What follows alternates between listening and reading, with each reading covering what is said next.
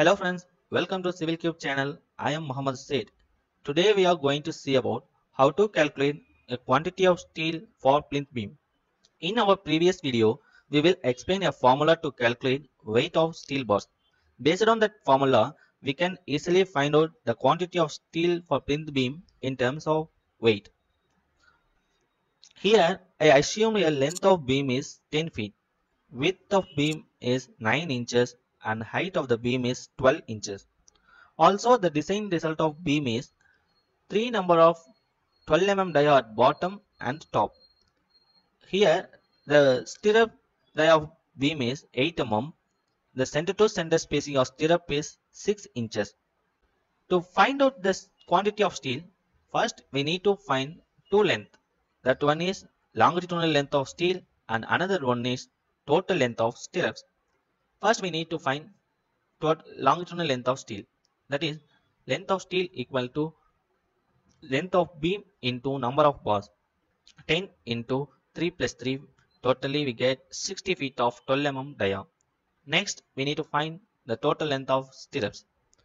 The total length of stirrups equal to number of stirrups into length of one stirrups. Here number of stirrups equal to length of beam divided by spacing of stirrups equal to 10 feet divided by 0.5 feet, we get 20 numbers of stirrups. Next, the length of one stirrups equal to 2 into B plus H equal to 2 into 9-inch width minus 2 inches for cover plus 12 inches height minus 2 inches for cover plus 2 inches for hook.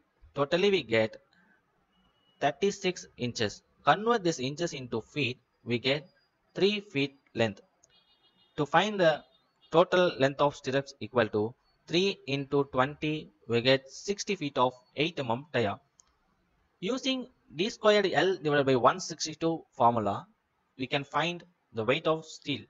So for 8 dia bar, apply this formula. 8 into 8 divided by 162 into L as 60 feet. Convert this length from feet to meter to multiply 0.3048. So we get a result of 7.22 kg. Do this calculation for 12 dia, we get a result of 16.27 kg. Finally, we got a quantity of steel in terms of weight equal to 23.49 kg.